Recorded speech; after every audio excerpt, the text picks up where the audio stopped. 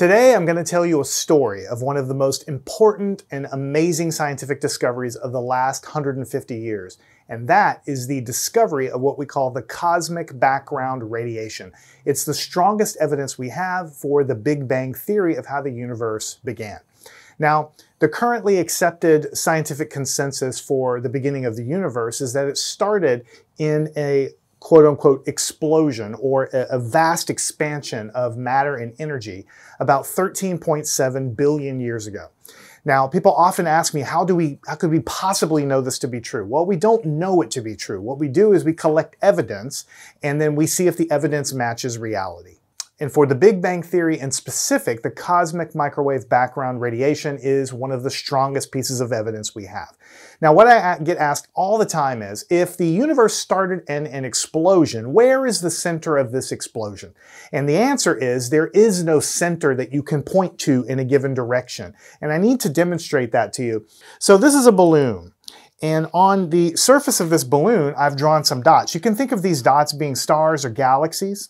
Now, what you need to do is you have to use your imagination. You need to pretend that you are an ant that lives on the surface of this balloon, but there is no inside the balloon to you. Your entire universe is just the surface of this balloon. You can go up and down and left and right, but you can't go inside the balloon because you only live on the surface of the balloon. Like we have 3 dimensions of space and 1 dimension of time. We live in this 4-dimensional space-time, 3 space and 1 time. We can't experience directly any other dimensions that might exist. Right? Now, if this is our universe and we live on the surface of it and a vast expansion happens very rapidly, notice how these dots are all getting farther apart from each other. Right? They're getting farther apart from each other. Now, if I live here, if I live on this planet and I look out in all directions, then I'm going to see stars this way and this way and this way and this way. And I'm going to ask myself, where is the center of this explosion? And the answer is that every possible direction it could be equivalently the center, because no matter where I live, whether I live on this side or this side or this side, or this, if I live over here, I see everything expanding away from me. If I live over here, I see everything expanding away from me. If I live over here, I see everything expanding away from me. So if I live on another star system nearby, I would look out and see all of the stars and galaxies moving away from me. Just like here, we look out. One of the biggest discoveries of the last 100 years, again, along with the background radiation, is the observation that all of the stars and the galaxies that we can see are all moving away from us. We can tell by the way the light is emitted from those objects that they're all racing away. But no matter where you are in the universe, you will always think everything is racing away from you, because we live in a situation where everything is expanding. It's not just that the stars exploded and made the universe, it's that space and time itself have been expanding for 13.7 billion years. So you can think of the distance between the stars here on the balloon as the space in our universe. So it's not just that things are getting farther apart, it's that space is being created, space itself is expanding.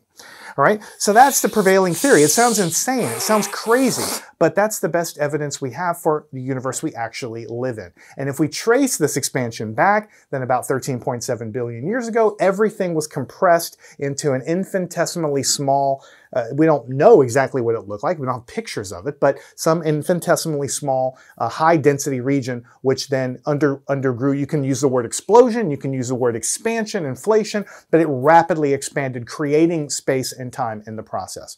Now, when the Big Bang happened, you know, all of the, you can think of it being a big mass of energy that's expanding, and some of that coalesced into matter that we know of today, and stars and planets. But you can think of photons flying around as being very high energy waves in the early universe. But as the universe expands, then those early photons, which were really, really high energy, they get stretched out so that, again, we're going to talk about exactly how it happened. Today, we look in every direction, and not only do we see all the galaxies moving away from us, but we see a constant background radiation at exactly the right frequency that we would expect to have originated with the Big Bang. Let me show you one little demo of that. These are simple little demos, but I think very effective. So here we have our universe, okay? In the early universe, here's a little photon, it's a wave, a little wave packet, right? Very high frequency, very, very tight wiggles, right? But then the universe begins expanding and expanding. For 13.7 billion years, it expands,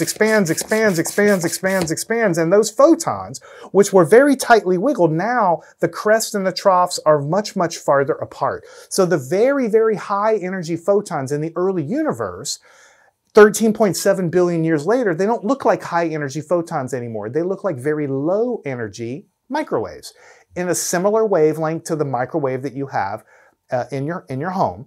We look in the sky and we see microwaves everywhere. And by knowing the age of the universe, found by independent means, and knowing the energy or estimating the energy of the Big Bang in the content of the Big Bang, then we can predict how much, it's called redshifting, when the waves are stretched out from a very, very short wavelength right here to a very, very short wavelength to a very, very long wavelength. And we expect, if you do the calculations, you expect to look around in the sky and see this afterglow of the Big Bang. And that's exactly what we see. And so today, we're going to talk about the story and the results of the cosmic microwave background radiation, which is the leftover remnants from the origin of the universe. Now, for thousands of years, humans have looked up in the sky and tried to guess and hypothesize and wonder, how did it all begin? And for all of recorded history, which has only been several thousand years, the stars have looked exactly the same to us. We now know that the constellations change over time, but humanity as a civilization with written records hasn't been around for more than a few thousand years, right? Maybe 4,000 or 5,000 years. And so the constellations, they almost look exactly the same then as they do now. So it's very natural about 100, 150 years ago when people started writing mathematical predictions of maybe how the universe began to come up with what they coined at the time the steady state model of the universe. That was the prevailing theory at the time. And the steady state theory of the universe, which very smart people subscribe to, even Albert Einstein subscribed to that for a long time, it basically says that the universe more or less doesn't change.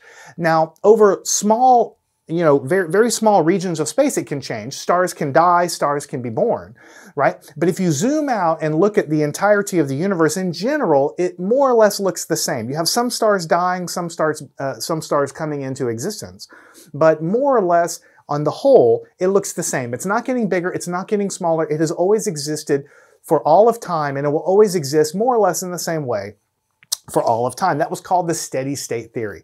But again, about 100, 150 years ago, scientists started putting together ideas. Maybe it wasn't always steady state.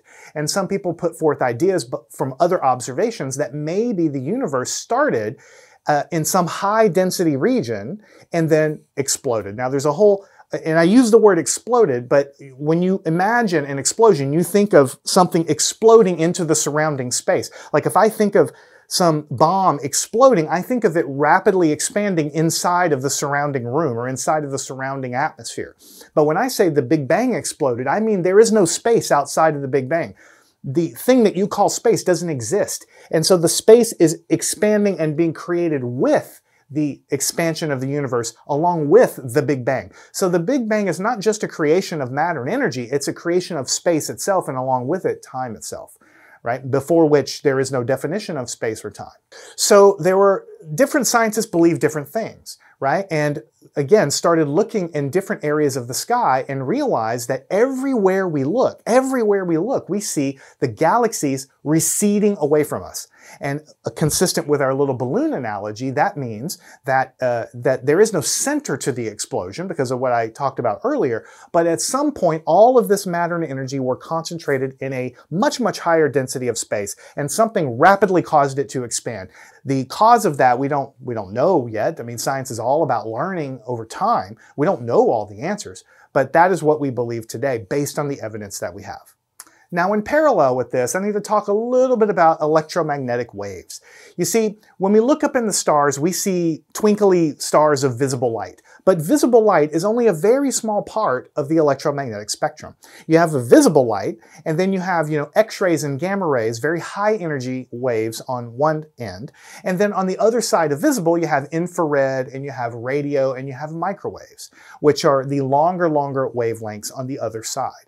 Now, all objects in the sky emit some emit visible light, like the sun, right? And Jupiter, you can see Jupiter in visible light, but you can also see that Jupiter emits radio waves. The sun emits radio waves. Pretty much every star also emits different frequencies, including microwaves and radio waves. So astronomers have used radio astronomy using very large radio telescopes to study the night sky for the better part of the last 100, 150 years, ever since radio waves and electromagnetic radiation were ever discovered. One thing for you to understand that's critical is that whereas visible light is more or less in the center, when you have waves that are very much smaller in wavelength, higher frequency on one side of visible, those are very high energy photons. Those can damage you, like give you a sunburn, things like that, and also kill you. And on the other side, when the waves get very long, like radio waves and microwaves get very long, the energy of every photon is very low. So all of these waves are not all created equal. The very highly wiggly, high frequency waves have high energy, whereas the other waves on the other side, like radio waves and microwaves, very low energy in each individual photon. So let's fast forward to 1965. A scientist by the name of Arno Penzias and his colleague Robert Wilson were using Bell Labs horn antenna in New Jersey, which is a very large, for the time, horn antenna, which is a 6-meter antenna.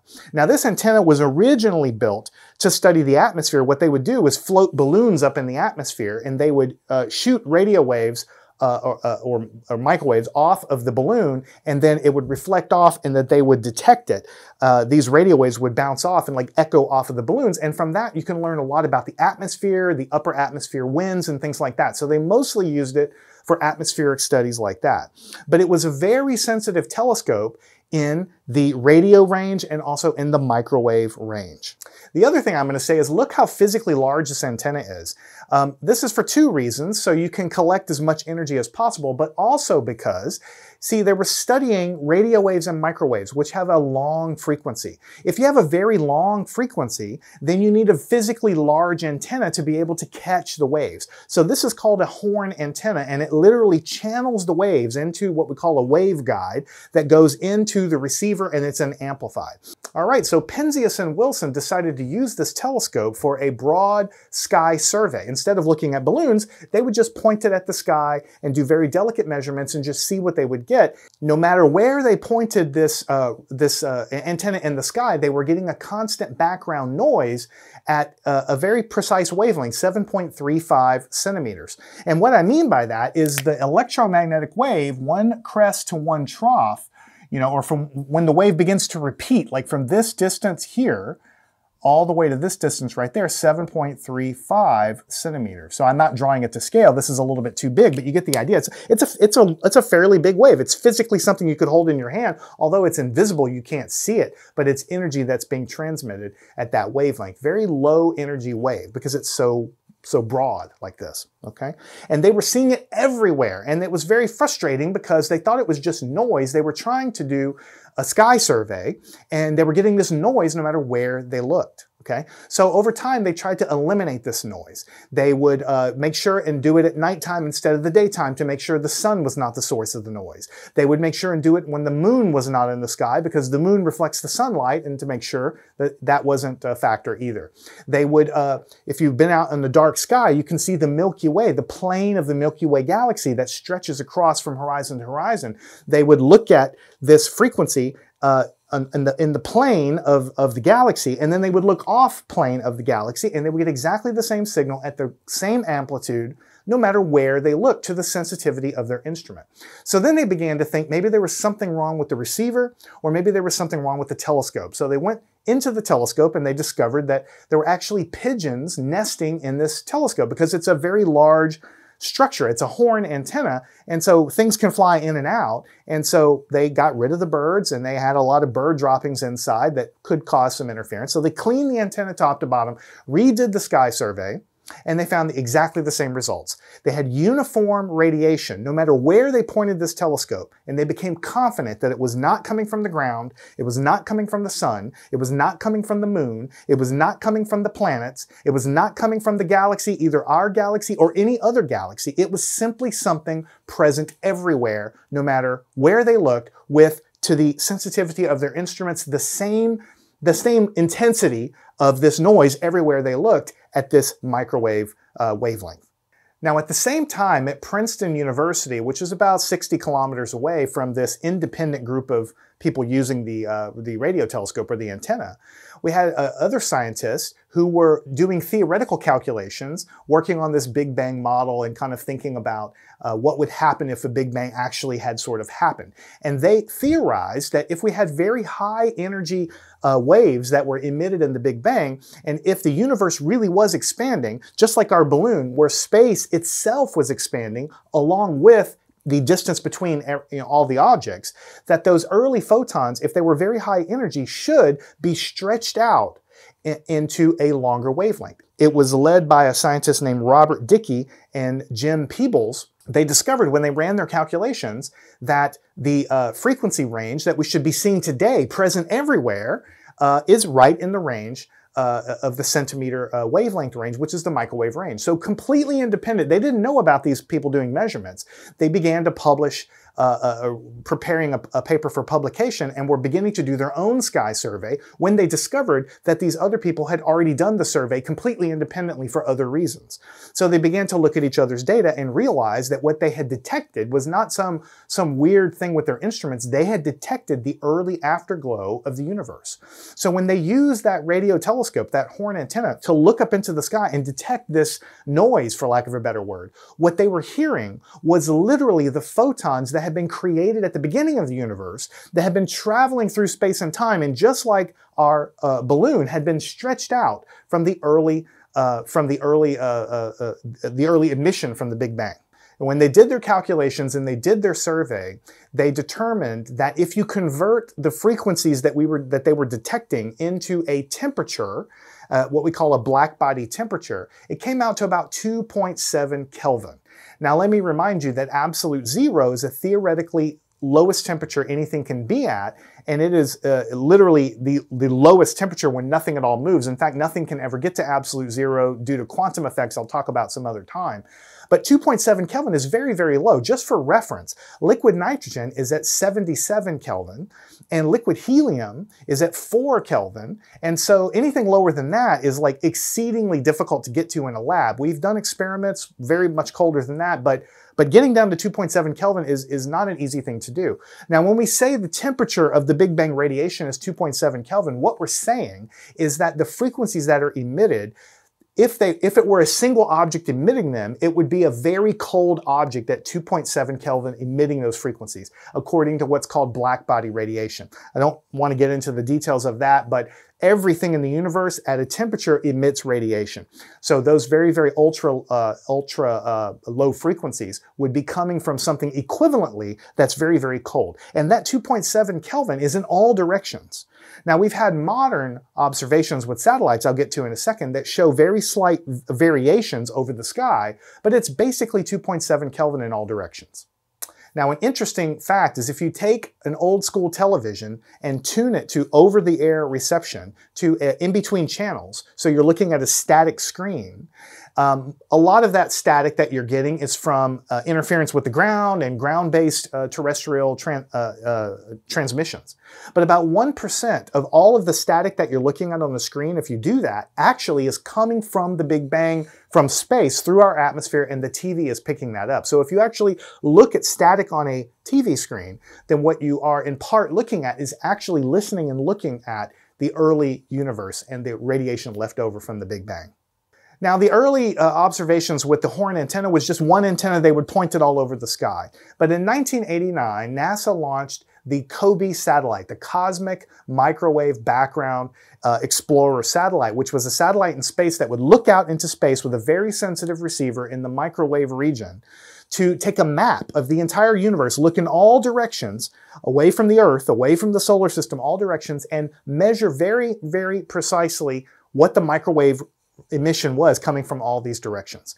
And so here's a picture of the Cosmic Microwave Background Explorer satellite there. The different colors represent the variation in the microwave intensities, and there are different colors here, but it's important for you to know that 2.7 Kelvin is the equivalent temperature of this microwave radiation. The different colors here represents fractions of a degree Kelvin. And by the way, when I say 2.7 Kelvin, it's like 2.7 with some decimals after. It's more precisely known than just 2.7 Kelvin.